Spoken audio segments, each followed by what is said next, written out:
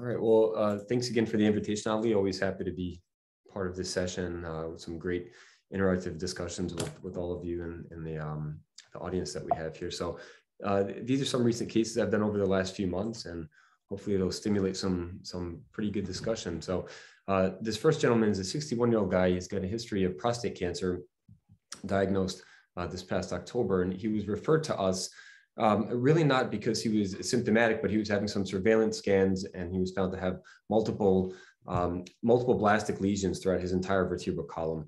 Essentially, he's neurologically intact, independent ambulator, and really denied any significant discomfort. And he was essentially sent to us because of these lytic lesions we found in his cervical spine. We could see some pretty typical blastic features that's characteristic of prostate cancer. And I'm not sure if you're able to pick up on it, but it actually looks like that he's got a unilateral pars fracture as well here. So this was the first scan that he had back in January. And fast forward, this is his MRI scan around the same time. And we really see that he's got no significant disease here at this juncture in time. I'm not sure, is Wendy logged on here as well? I'm not sure if you have any additional input based on these scans of things that you see here. All right, well, I'll just carry on. So at this point in time, as far as management options, I don't think many people would have chosen the surgical route. I really didn't see a singular area that we could address. Neurologically, he was intact. He really had no mechanical neck pain. So we really just, had a discussion with him about having some radiation therapy. And I think that was very reasonable, and to follow up in a few weeks with some upright flexion extension x-rays to make sure that that fracture was behaving appropriately. So I kind of lost him to follow up, unfortunately, over the course of those 7 months. And he presented back to us in neurological extremis just a few weeks ago, actually. He was unable to use his left upper extremity. His left lower extremity was very weak as well. And this happened pretty rapidly over a short period of time, about 2 days. He was also having some urinary retention as well, and severe mechanical neck pain. He really couldn't hold his neck up at this point. And he was essentially monoplegic in his left upper extremity, and left lower extremity, he was monoparetic. So at this point in time, we have to think about what further imaging and workup we want to get. So we started off with some upright x-rays, and we could see that he's got a very straight spine, if not even slightly kyphotic, and his neck is kind of cocked off towards the right side here. These are his upright thoracic x-rays. He does have a little bit of upper thoracic scoliosis, which is essentially irrelevant here. And here's his new CAT scan. And again, we could see all of these lytic lesions and mixed blastic lytic lesions, but now we see that in the upper cervical spine and subaxial cervical spine, he's got much more destruction now of the facet joints and of the posterior elements. And here's his new MRI scan. And this is after he's had chemo, immunotherapy, and radiation. We could see that he's got very profound spinal cord compression at multiple levels, and he has T2 cord signal change essentially up to about the C1, C2 level as well. So we're in a bit of a predicament here because he's not the healthiest guy in the world. He's an independent ambulator, like I said. He has some other medical comorbidities. But during his medical workup, when he came into the hospital, we found that he also had asymptomatic bilateral pulmonary emboli. These were his vital signs, relatively stable, aside from being a little bit on the hypertensive side, saturating okay on room air. So at this point in time, we'll kind of open up the forum to everyone and see what management options would be. Would we submit him to palliative radiation, collar, halo surgery? And if you did do surgery, is this something that you would red strip?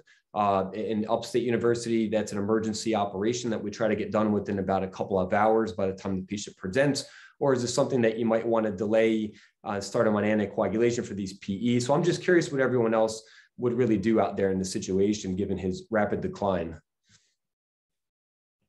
Hey, Mike, I think I see here Nader. I'm sure he wants to chime in, but I want to ask you a question about the evaluation and the radiology before we jump to management. If you can Sure. go back to the CAT scan, not exactly, yep, exactly, this CAT scan. So I have a question for you. This comes up once in a while. Let's say, so this patient came back, obviously acute neurological deficits. You're worried about spinal cord compression. You get the CAT scan and it shows exactly what you're showing us here. And the guy, let's just say the guy has a pacemaker. He cannot get an MRI. Okay, he's not getting an MRI, period. What do you do in your practice and in your institution for a case exactly like this?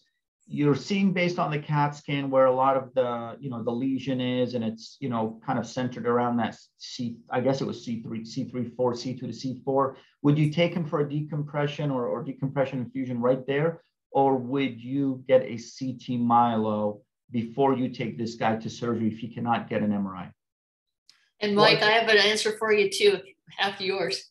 Okay, well, I have a good radiology trick, and Wendy, you could correct me if I'm wrong, but something a radiologist taught me a few years ago was to actually place the windowing onto the abdominal view. And sometimes you could, believe it or not, and I'm sure Wendy knows this, can make out the confines of the spinal cord and whether or not there's epidural compression. So that's kind of one trick that I'll use with just a plain CT. But in this situation, I would absolutely vouch to get a CT myelogram first, just because I really wouldn't know the extent of the spinal stenosis. I would obviously have a hunch that there is severe cord compression, but I really don't know that I would know how far down I should take his decompression, right, without some type of more definitive radiographic imaging. Yeah, I agree with that. Sorry, and before when you were asking me, I had walked across the room. I couldn't get back to the microphone in time. And unfortunately, I don't have a camera on this computer. But I totally agree with you. With the windowing, you can do that a little bit, maybe down to the C5 level. Usually below that, you can't see very well.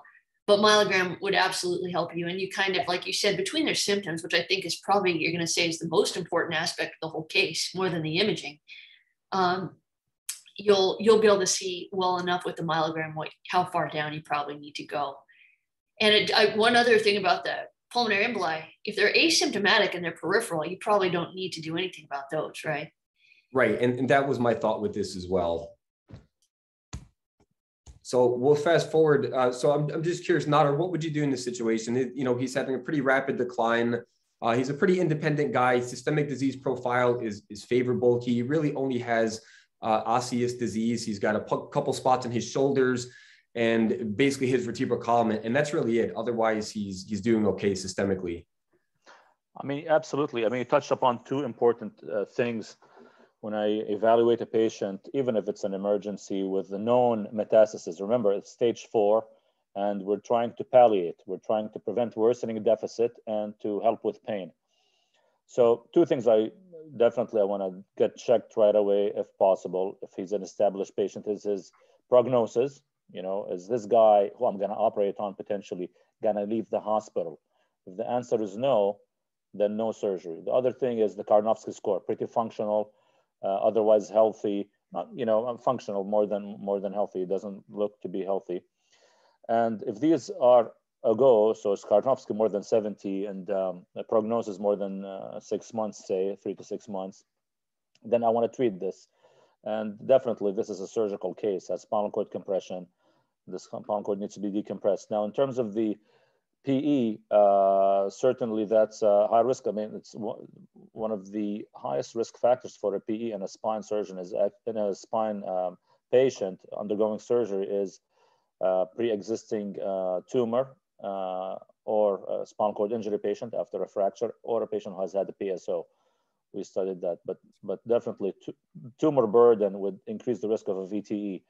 I'll certainly put an IVC filter in that patient and then proceed with an operation. Now, preoperative embolization, this will bleed. I mean, I have experience with prostate cancer, extremely hemorrhagic tumors sometimes in the cervical spine, supply from the vert. Pre-op embolization now, if it can be done in an expedited fashion, certainly I would do that. No MR, CT myelogram. Right, and actually, here's the CTA. We wanted to assess the left vertebral artery, and you could actually make out the epidural compression here with just a CT angiogram as well. So we decided to take him to surgery. We had him medically worked up, but we did take him within about 12 hours of him getting to the hospital, and we got pre-positioning baselines. And as expected, he had decreased left upper and lower extremity MEPs and SSEPs. They were still monitorable, but they were definitely down, especially his MEPs.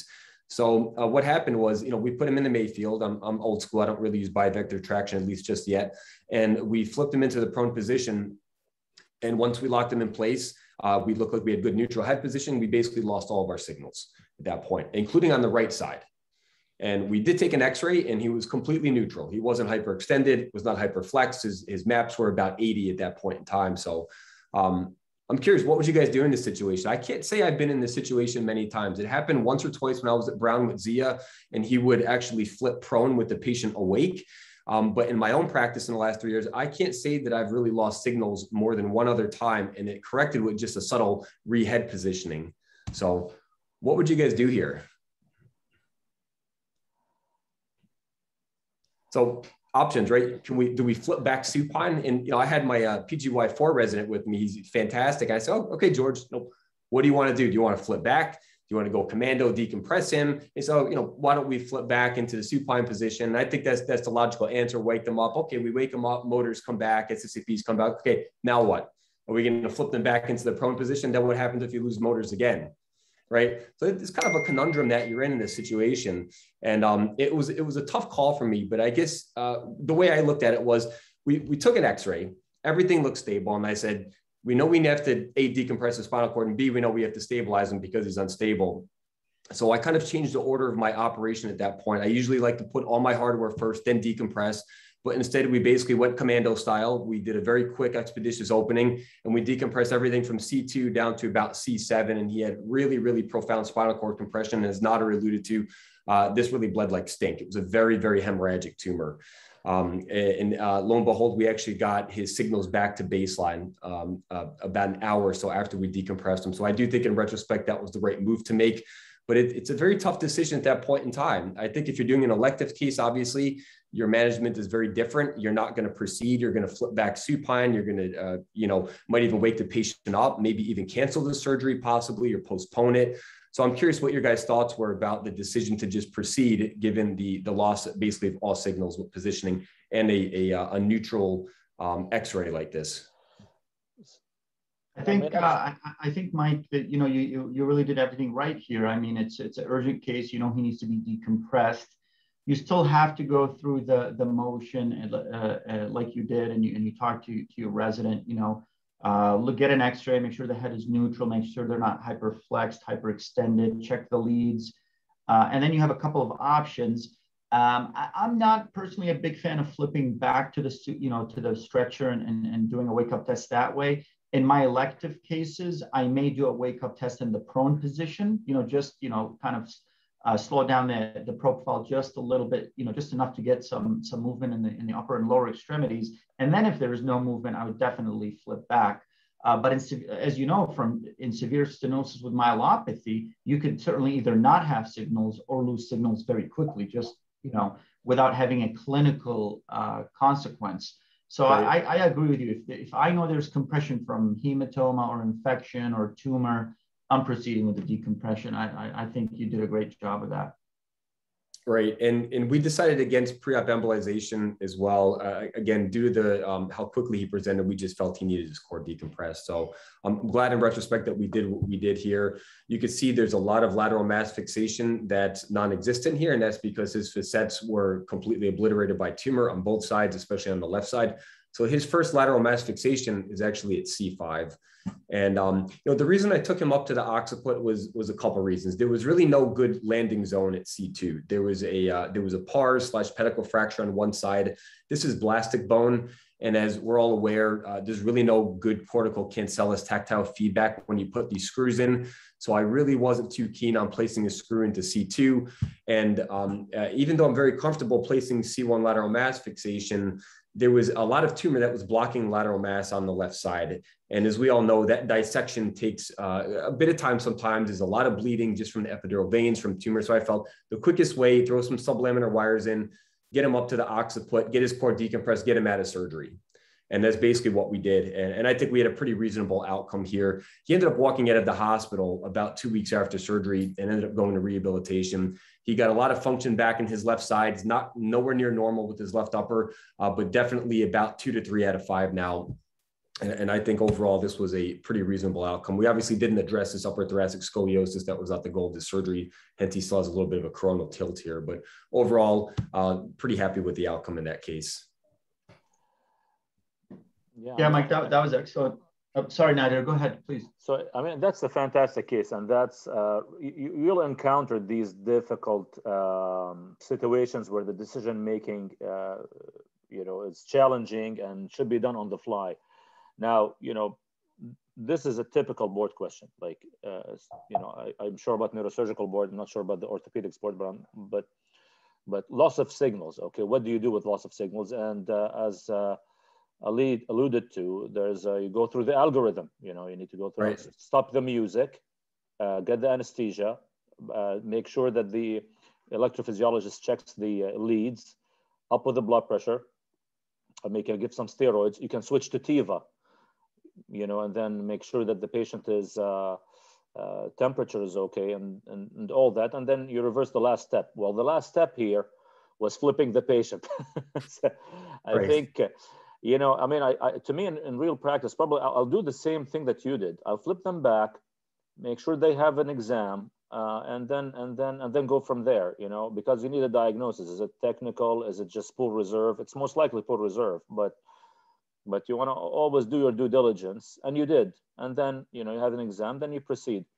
But the thing is, like, sometimes if you start a case with no signal, you flip the patient, no signal. I mean, that's, you continue, but you're losing signals. You need to make an effort to make a diagnosis at least. Right. But yeah, I would have, it's a difficult situation. I've faced it, and I've done the same thing that you've done, flip them back. And switching to TIVA helps a lot. Did you guys use TIVA, total intravenous anesthesia? That really helps getting some signals that you can monitor back. It's a slower wake up, but it really helps. Did you guys do that? Yeah, we do that for all of our cases that we run motor evoked potentials for. To everything. Okay, so use TIVA everything. for all. Okay. Yes. Okay, excellent. No, a good, yep. Excellent outcome. All right, so I think I have about 10 or 12 minutes to present another case before Ali is going to take over. So this was probably, I'll preface this case by saying this was probably one of the hardest cases I ever did in practice during either residency, fellowship, or as an attending. This was a 55-year-old guy who presented. He was referred to me for a rigid chin on chest deformity. He had decreased use of his hands, gait instability, a lot of neck pain. He could not look upright. And he had multiple anterior posterior cervical thoracic operations at an outside community hospital about a year or two ago. And it's really unclear as to why. There was some talk about he'd had a previous trauma, then it got infected. Just wait until you see this imaging. It's very, very unusual construct that he had. And his exam, aside from being rigid, he was very myelopathic. He was able to stand and take a few steps, and he had hand intrinsic weakness. So he did not have all of this hardware when he saw me.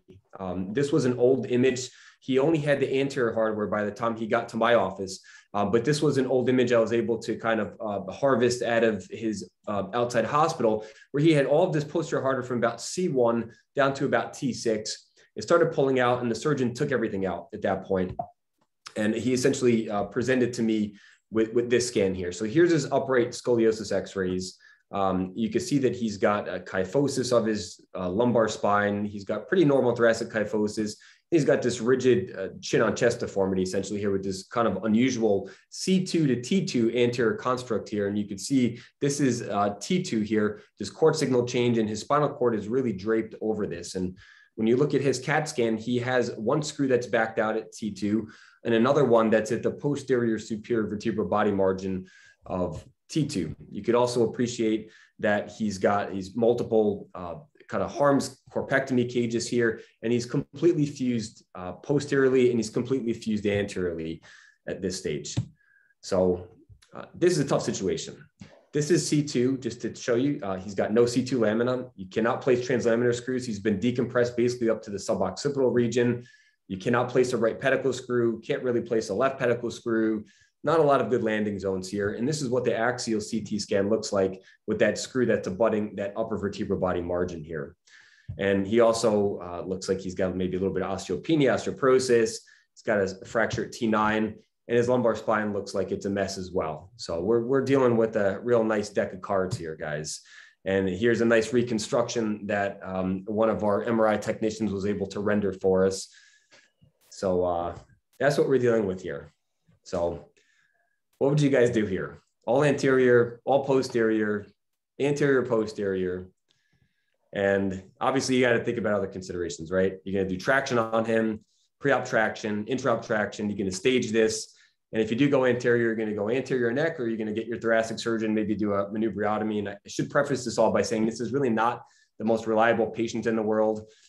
He's not the kind of guy that's going to sit in the hospital for 5 days in traction. So that's what we've got. What do you guys think?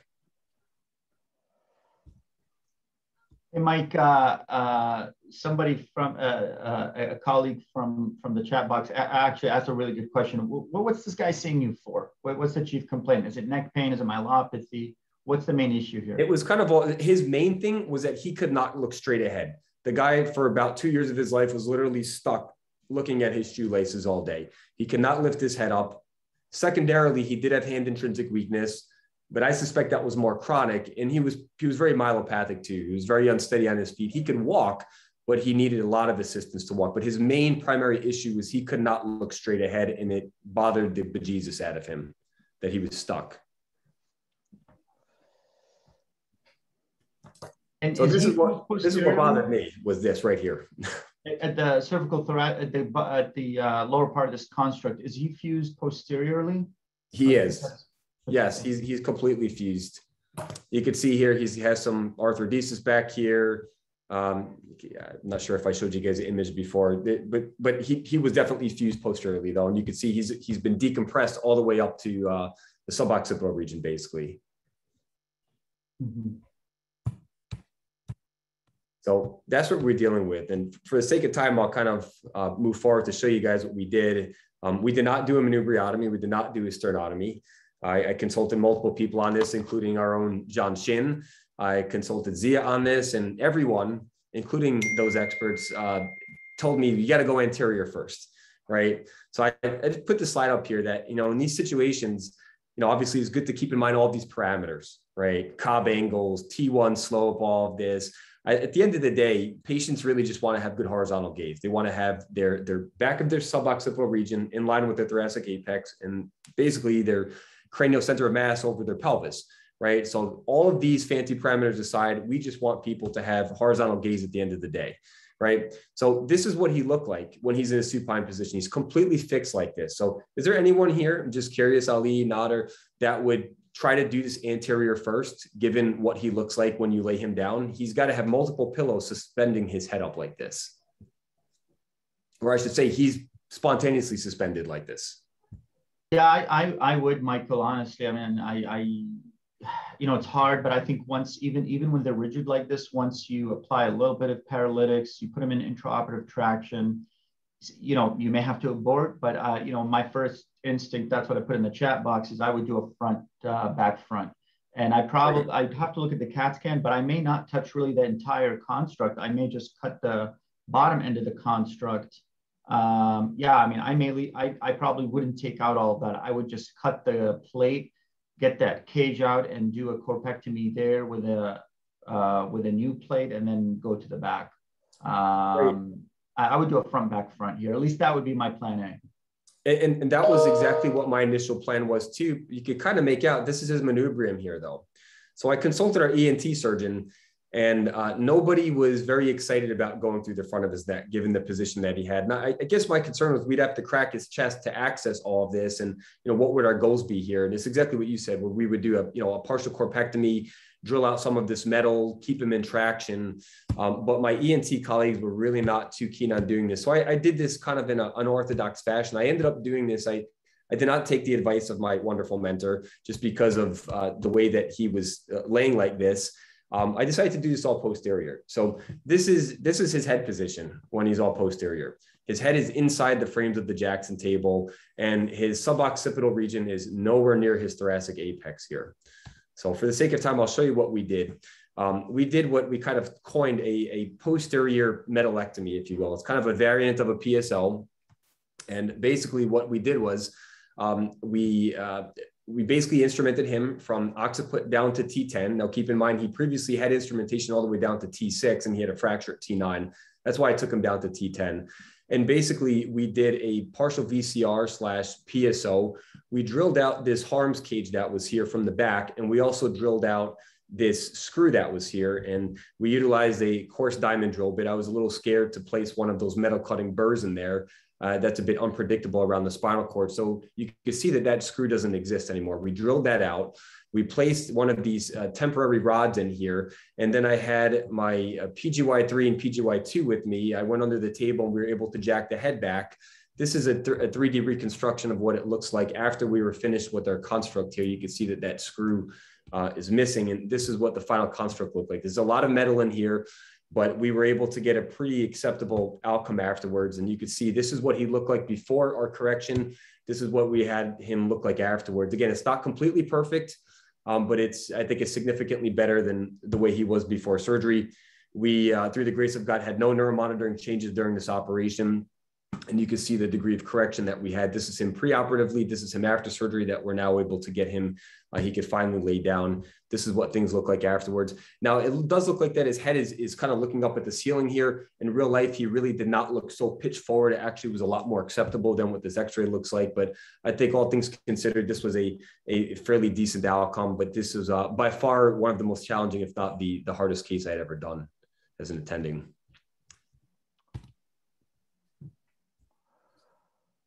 Wow, that's very impressive, man. So extremely impressive. So which vertebra was the VCR? T2? It was at T2. So we obviously started doing laminectomies first at that level. We took the facets down at T1-2, at T2-3. We exposed the T1 and in that T2 nerve roots. And then we basically just took the pedicles down at that level. But it was very unnerving. There was a lot of scar tissue from his previous surgery. And really just doing like you would perform a VCR or PSO. The only difference is that you had a screw sticking up at you instead of just bone.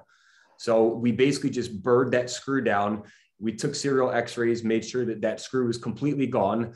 And then at that point, I was hopeful that I had mobilized the spine enough. And I think we did by evidence of what this intraoperative picture looks like. And we were able to kind of bring his head back old school style, leaving a temporary rod in. We loosened our set caps, allowed the rod to slide. And then I had my PGY3 resident tighten everything down once we were able to translate the head more posteriorly here. No, excellent. Yeah, I mean, he looks horizontal though on that prone view. You can see he has horizontal gaze. That extra. Yeah, it's not perfect, and I agree with you, Ali. I think idealistically we go through the front here, but in this situation, I'll speak for myself. I would have wanted to have an approach surgeon, whether it's a thoracic surgeon or an ENT, just to help us out with the manubriotomy. As a standard anterior neck approach is not going to get us the angle that would have been necessary here. So this is why this kind of pushed me towards doing this all posterior here. So yeah, no, that's obviously a great result. You're right. It's definitely unorthodox. I mean, you can't, VCRs, PSOs, they are common, but as far as drilling out the hardware and drilling out the screws, very creative for sure. And the result is excellent. And to your point about the axis surgeon and the couple of times that I have done sternotomies, you're right. Once you get low enough, it's just a personal bias. I really don't do, partial manubriectomies anymore. Right. I did them when I was in training. And then just like yourself, I kind of learned from Zia that sometimes it's better to get the cardiac folks on board and they'll just open the sternum. There's less pain, better visualization. So I probably would have done a sternotomy on him. But again, that comes with its own, of course, risks. But it's going to be hard to get ENT to be comfortable that low with hardware and scar. But tough case and obviously a phenomenal outcome. Yeah. In terms of also staging, like anytime, like if you want to do like front back front versus back front back, I preferred back front back. Why? Because going back again through the front, especially if you want to stage it like a different date, a lot of swelling. It's not as easy as the first, it's just swelling accumulates too much, becomes like harder to retract and all that. So usually if there's an opportunity, front versus back front back, I like back front back. Right. Yeah, I agree. I always worry about doing the posterior part after you've done a big anterior neck approach and everything just kind of swells up. Yeah. All right, guys. Well, thank you. Thanks, Michael, for those cases. So we'll change gears a little bit, maybe show things that are a little bit more straightforward for sure. Those were excellent cases. Let's see here. A couple of cases that I think will be really helpful to promote some discussion and not an uncommon presentation. Let me put it that way. So basically, and some of you may have seen this previously on Twitter and social media and whatnot, but really this case revolves on how to manage the patient with thoracic calcified disc / osteophyte, right? And they're kind of in the same category, but a little bit different. This is a 64-year-old female who presented with progressive myelopathy, full strength on exam, but definitely had asymmetric reflexes and unsteady gait. She's 64, otherwise healthy, and certainly from a medical perspective, a surgical candidate. And she has, this is basically the remainder of her imaging is really unremarkable, but these are the key images at T910 and T1011. I know Wendy's with us. She's, Dr. Gibbs, can you hear me? I know she's in and out of procedures. She may jump right back on board. But this is what she's got. T910 and T1011, you know, it's tough to tell. Maybe at the 910 level, a calcified disc, and maybe the level lower down, an osteophyte. You know, it starts, these two categories or two entities they start to overlap. So the question here, before we talk about this specific case in general, and I'll ask Nader, what are your thoughts on patients that come in with these types of pathologies in the thoracic spine, calcified discs, osteophytes? And let's do this. I'm going to make it even harder for you. Their only symptom is back pain, but it's believable. It's back pain, not lower back pain. Let's say this lady had back pain right at the kind of the thoracolumbar junction, reproducible, maybe even dermatomal, maybe even, you know, pain that goes around to the front at those levels, but pain, no myelopathy. With these images, what's your strategy for those? When do you pull the trigger on surgery if they're not having either acute deficits or significant deficits? Excellent question. I mean, you know, it's probably more art than a science in terms of approaching this. So pain that is explainable by these findings, but these findings are drastic. Like you have compression, you have cord signal change. It's real pathology, and that needs attention. So definitely I will discuss this with the patient. I'll give them a diagnosis. Tell them, okay, your pain is coming from the calcified disc. Now, we usually treat, you know, like for this, when do you pull the trigger? It's a discussion with the patient.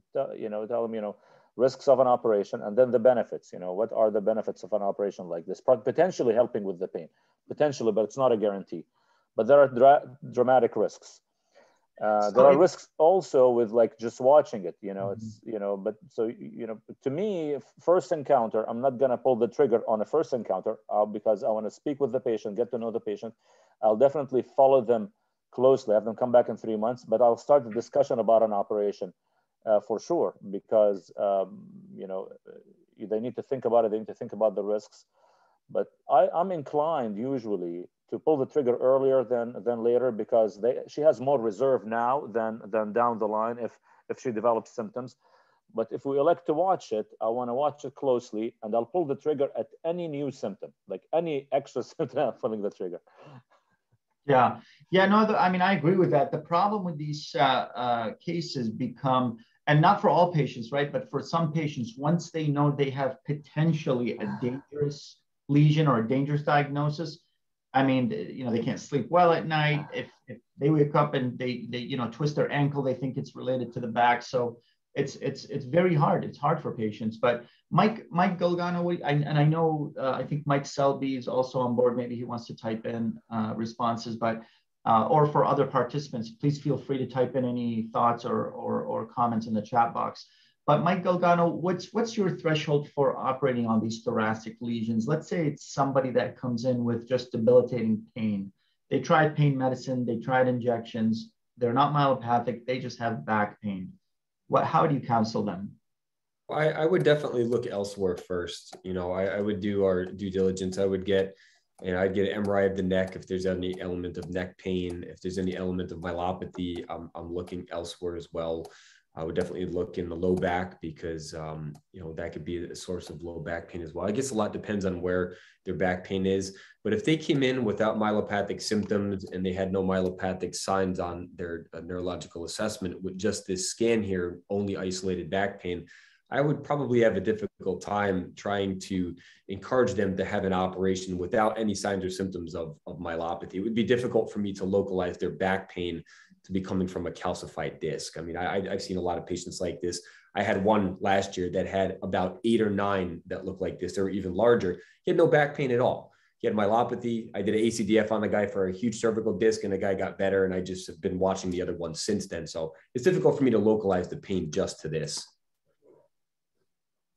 Yeah, I think that's reasonable. And I agree. I tend to be quite conservative surgically in the thoracic spine if it's just pain. But this patient actually did have, was myelopathic, and we felt that surgery was definitely indicated due to the neurological symptoms, and it wasn't only pain. So I'll throw it back at all you guys. We talked about when to offer surgery, whether it's actual pain, myelopathy, or just deficits. But we know overall, academic, textbook, how do you manage, say, ventral lesions? But let's stay on this case right here. This is the CAT scan. You saw the MRI. You see where the calcifications are. How would you treat this case, Nader? Would you go ventral? Do you think you can get at it posterolaterally? Right side, left side? Tell us a little bit about how you think you would do this. I mean, yeah, that's in my opinion, a textbook case of an anterior transthoracic approach. And the question is like, this is so nice because, okay, right side up versus left side up. Well, it's on the verge of both, because we'd say, okay, left side up if it's T10 or below, right side up if it's T10 or if it's T9 or above, where you kind of keep the heart and great vessels out of the way. That's on the verge of, it's in that junction. So probably that's left side up for me because, in terms of an approach to avoid liver laceration. But yeah, transthoracic or approach, anterior approach, and then you do a partial corpectomy, of what's that vertebra in the middle, T10, and then you get to the partial T9, partial T11. Make sure you go from normal to normal, and then you can put a rib graft that you harvest on the way in, and then a plate laterally. Okay, and so you would put rib graft, and you would fuse, you would fixate this, although you're just doing partial corpectomies. Yeah, I mean, you can go both ways. I mean, there's a big defect. You can put the rib graft in, not cage, just a rib graft in that cavity and the small plate laterally. I think while you're there, it's the same exposure. You're not taking more bone than necessary to do the fusion. Just that you fill that gap so that it, with bone, so that it would heal. Juan Uribe, I believe, just put out a pretty large case series about these exact types of cases, Ali and Nader. And he actually showed over time that these patients really don't need to be arthrodese. And that's always what I was taught as well when I was at Brown with Zia and Toki and those guys, was that, you do a partial corpectomy, it's a decent sized defect, you put a cage in lateral plate. But to my knowledge, Juan Uribe showed that you actually really don't have to do this, especially if you're just taking everything down unilaterally from a lateral approach. Yeah. But these are two discs, two pathologies. Oh, I agree. I agree. And if it was my patient, I probably would do a fusion tube because I would just be concerned that they would develop some element of instability. I've actually done these from an all posterior approach before as well. That's the way I was actually taught to do these, where I would basically do T9 to 11 pedicle screw instrumentation, take the facets down, maybe take a pedicle down on one side. I do think you could probably get to this just from doing a complete facetectomy at these two levels as well. So I know that's kind of an unorthodox approach. It has worked for me on several occasions. I think it's safe. It's a reproducible approach. And it's very familiar to us. So that is an alternate way of doing these as well. Yeah, Mike and Nader, I mean, those are all great points. I think as far as going posterior or lateral, probably like most of you, I mean, I love to go posterior, right? It's just easier, quicker, no access surgeon, especially if you do it open. Excuse me, if you do it, if you do it open, you usually get an access surgeon. If you do MIS or mini open retropleural, we usually don't. I would have liked if this were either a soft disc, Mike Galgano, I would have either liked if this were either a soft disc herniation, or I don't have a problem with a calcified lesion, but if it were maybe a little bit more lateral, and then I would feel more comfortable posteriorly. So I think I'm with Nader on this one. I'm like, you know what, it's just a little bit too ventral for my liking.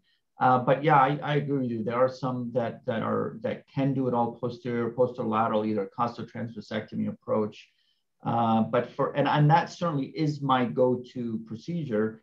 But perhaps for these calcified type of osteophytes or discs, I would have liked to see it a little bit more lateral.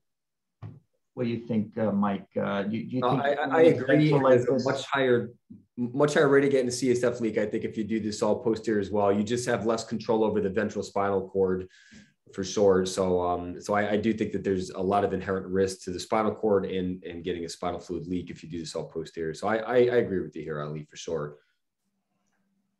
Now the board question answer to this, if it's on the boards. No, what now?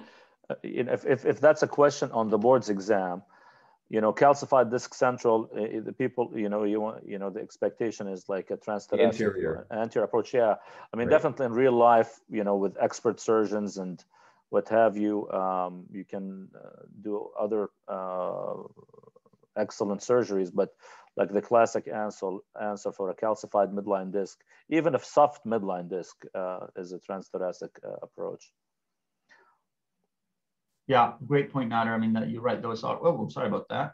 That is the textbook answer. So here were my thoughts on this case, and we'll get to a couple of questions from the audience. But the patient was symptomatic with myelopathy, so I thought surgery was indicated. Again, I tend to be conservative with these if it's just pain. But if it's myelopathy with cord signal, as we saw, I would proceed with surgery. As far as going, and I agree, I tend to be a little bit more classic based when it comes to these ventral midline lesions. I'll go anteriorly. I usually do like the left side, actually, because like many of you, I feel more comfortable seeing the aorta, moving the aorta out of the way as opposed to the venous system. I felt perhaps, let me look at the imaging, I felt perhaps that that top level was probably a little bit easier from the right.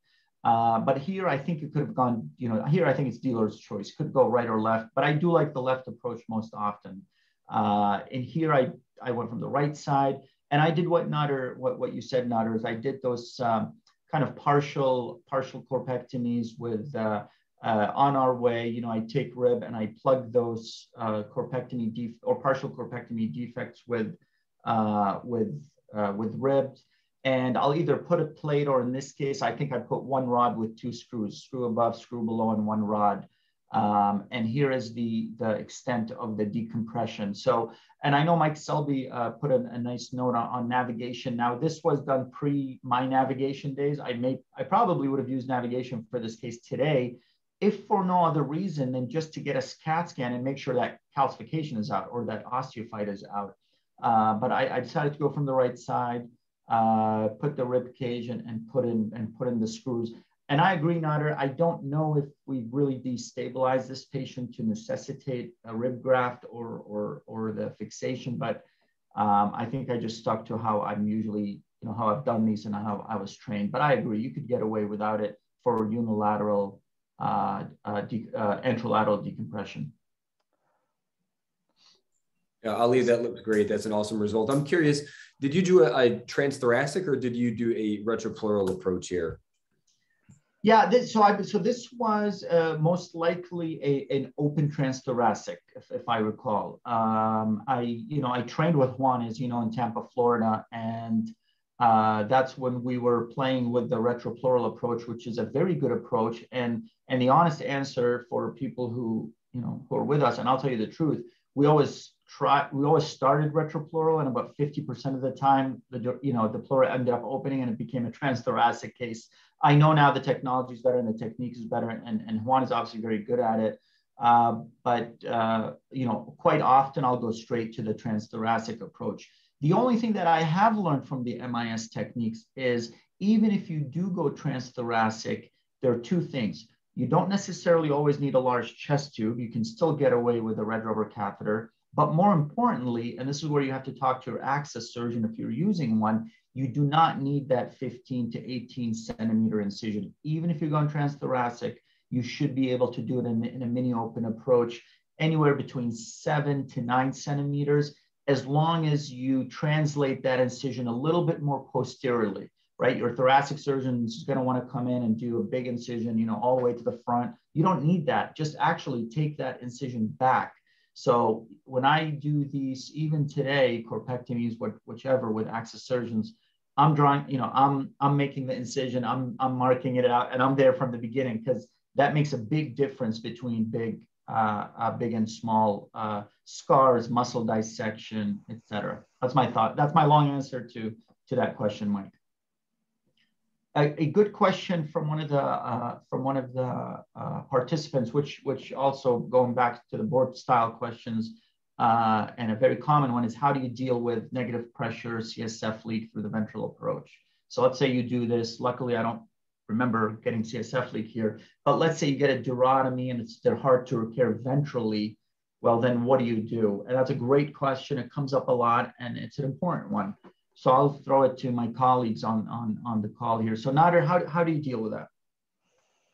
Yeah, I mean, in many different ways. Sometimes people, reflect the pleura above that defect. But what I would do, I'll try to repair it primarily. I get the scope in. I usually use a scope for this, but not every person uses a scope. But for dural TAs in general, I'll get the scope in. I'll try to repair it primarily. If I can't, I'll put a patch, and then I'll want to put a lumbar drain.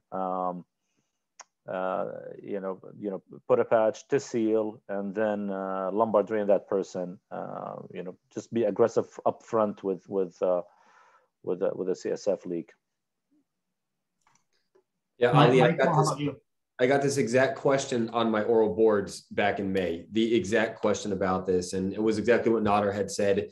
First you try primary repair, then you go forth with lumbar drainage. I had one case during my training where we had this persistent CSF leak. We actually placed an extraventricular drain, which, believe it or not, worked as well. So we had a lumbar drain and an EVD draining CSF from both ends. That actually worked. And I think as an absolute last resort, if you really have to, you could do a posterior approach. If you can't get this patient to really stop leaking CSF into their pleural space, you can do a posterior approach and you can wrap the spinal cord. It's a big procedure at that point. I've done that before. In certain situations where you circumferentially decompress the spinal cord and you basically get some type of alloderm or something of that sort, and you basically just wrap the spinal cord like a burrito at that point. That's an alternative way, but that would be an extreme answer to this. So you just wanted to bring that discussion back to the posterior approach, Mike. I know I did. I trained with Zia. I know you did too, but Zia's got me trained on doing virtually everything posterior. So. Yeah. I do some laterals though once in a while, but posterior I'm biased for. Yeah. No, I'm with you. I've actually, the pendulum is swinging in my practice for a much more posterior than lateral approach. So I agree with both of you. That's exactly my algorithm for. I don't know. Somebody asked it up top. I agree with you. The only additional things I would say is if you are using an access surgeon and you do have a chest tube, talk to them, make sure they don't put it to suction. So keep it on water seal. I think that's a big one. And also, you're right, lumbar drain, like Nader said, leave it in for 3 days, 5 days. And worst case scenario, and we've had to do this a couple of times, there's nothing wrong with a temporary lumboperitoneal shunt, right? You put a lumbar drain and they do great. You clamp it, they're symptomatic again. And so the final resort for any CSF leak or a challenging recurrent CSF leak surgically is a lumboperitoneal shunt. That's the last resort. And it almost always works. They seal over time, over a few weeks to a few months. The shunt stops working. You can even come back and take it out. So, but the big ones for me here, like these guys said, is try to repair primarily. Otherwise, lumbar drain, chest tube, never to suction, and lumbar drain. Those should take care of the vast majority of the issues. Do you guys agree? Absolutely. Absolutely. Okay, guys, we have 8 more minutes, and so we're going to change directions. As a lot of you know, I enjoy a diverse practice, and I do primarily adults, but some pediatrics. So I wanted to show this case. This is a 11-year-old female premenarchal with a history of Klippel-Feil syndrome, KFS. She actually had a Chiari and a OC fusion by one of my partners several years ago. And some of you know that that in Klippel-Feil, they have complex, craniovertebral junctions, and they're, I would say, one of the rare patients or patient demographics that actually is a good candidate for OC fusion. That's a completely different topic altogether, but a lot of you may wonder why this patient got it. So needless to say, she had an OC fusion, and then my partner referred her to me for her scoliosis, which again, not uncommon in Klippel-Feil, especially with multiple fusions in younger patients or in the growing spine. So neurologically, she was intact, motor 5 out of 5, no sensory deficits. She had the obvious truncal shift and the shoulder asymmetry, no leg-leg discrepancy, which should always be checked on anybody with or any kid with scoliosis. And her MRI imaging did not show any intraspinal anomaly. And that's another question that comes up when you see adolescents, whether it's AIS or congenital scoliosis, when do you get MRIs? And I would say, in speaking to a lot of people who do a lot more of these than I do, the trend is towards getting MRIs more often than not. I think classically speaking, if you speak to surgeons who do a lot of idiopathic scoliosis, they will say if the reflexes are normal, the exam is benign, there's no need for it. But I would tell you that a lot of folks are moving towards getting MRIs for even those patients. It's almost always recommended for patients with congenital scoliosis and syndromic scoliosis like this. So here's her pre-op imaging. Again, she had a previous OC fusion up top that she did well from. Yes, I do have the CAT scan in the subsequent image to demonstrate the autofusions in the mid and lower thoracic spine. And she has a greater than 45-degree curve, which is now we're getting towards surgical territory, right? Above 45 degrees. And so here's her PA, here's her lateral. Not unusual for these patients to have a lordotic thoracic spine, unfortunately, not a kyphotic spine. And here's her CAT scan showing the congenital lesions, multiple fused segments, and which obviously was contributing and really causing her scoliosis. And as far as the decision to operate, I did this a few years back, but again, we had imaging that demonstrated a progressive curvature, progressive increase in the curvature, as well as clinically, the family is noticing that she definitely has more truncal shift and is kind of falling over on the side. So, and I know Mike, you do some pediatrics, and I know Mike Selby does as well. So Mike Selby, feel free to chime in as well as other colleagues. But what are your thoughts on this type of case with her fusion? She's not going to be the classic Ponte, let's correct straight type of patients, but I'll take any thoughts on this from you guys. Ali, do you have any bending films on her, like over a fulcrum or supine films? Great question. I have supine films. I didn't get bending films on her. I usually get bending for the AIS. For the folks with congenital scolies like her, where she's fused at the apex there, you're not going to expect a lot of motion there, but you will get obviously motion and flexibility above and below. Great question. Right. I don't really, this doesn't really strike me as a case where you could just get away with something like a selective thoracic fusion. My concern here is that the patient's premenarchal, I believe, correct?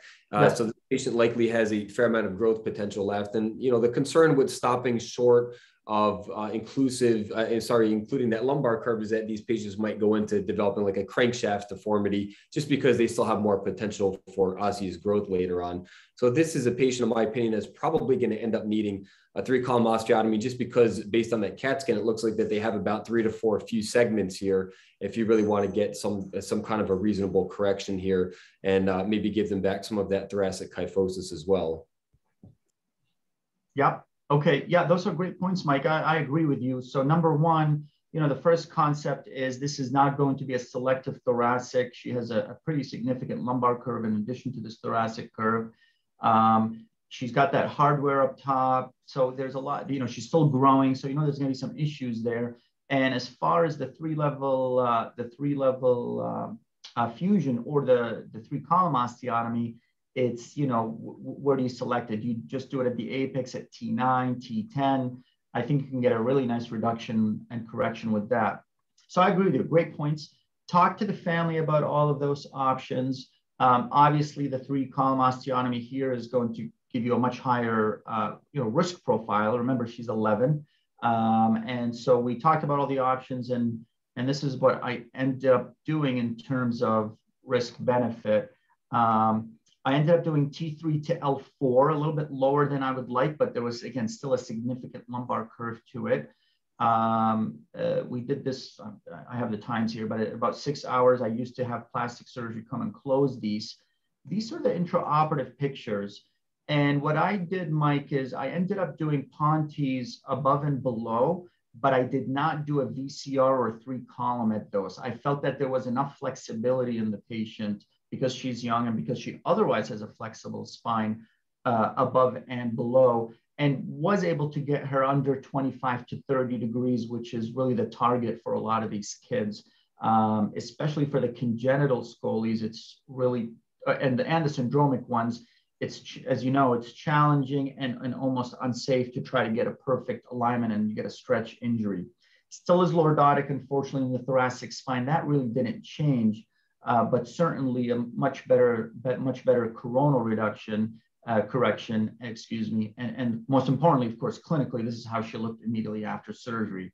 So, I think we could have made the images better with the VCR. I thought that was a much higher risk profile for this 11-year-old with congenital scoli, and I thought we could get this clinical picture without doing that and doing Pontes above and below. So that's what I decided to do. And I know I followed her for a couple of years in my previous practice. She's a superstar child who's had a lot of surgeries, but did absolutely great. So just a little bit, I wanted to change things up a little bit and talk about something that we don't talk about too often, which is these congenital scolies in the young adults and adolescent population. Any comments or thoughts? Yeah, Ali, I think that this is an awesome result. The proof is in the pudding with these pictures. You don't have to make the x-rays completely straight as a pin in these situations. I think you chose the safest route. And, given her situation of this not being a typical AIS case and having had previous surgery, I probably, in retrospect, would have done the same exact thing that you did. Obviously, maximize correction, 3-column osteotomy, sure, but we don't want to make a picture look pretty. We just want the patient to be happy and neurologically intact when they wake up from surgery. So I think you absolutely took the right avenue with this. I think it's an awesome result.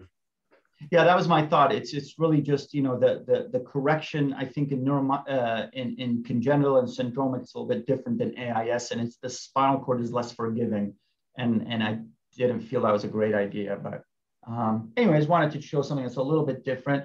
Sorry, we're about 1 minute over, so I apologize. We don't have time to bounce back to Mike, but great cases all around.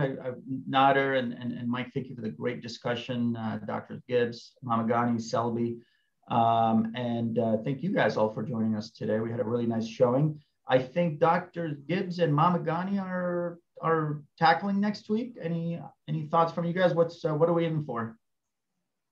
Yeah, we decided to give a talk about something we have never heard. I guess it was a cement, vertebroplasty, kyphoplasty, what to do and what to not to do. Oh, I think that's awesome. That's a great topic. So basically cement, when to do it, when not to do it, what to do with it. I think that's a great topic. Very, very pertinent. Yeah, we want to invite all the radiologists who think they can do better than us surgeons, and I hope it will be a controversy and fun time. I bet you they can. I bet you they can do better. I'll tell you one thing: they certainly do it less invasively than we do in the OR. They can do it in the IR suite, which I'd never feel comfortable doing it there. That's a great topic. So, all right, everybody, we will reconvene next week. Thank you, everyone, for joining us today, and have a great rest of the week. And we'll see you next Thursday. Thanks, guys.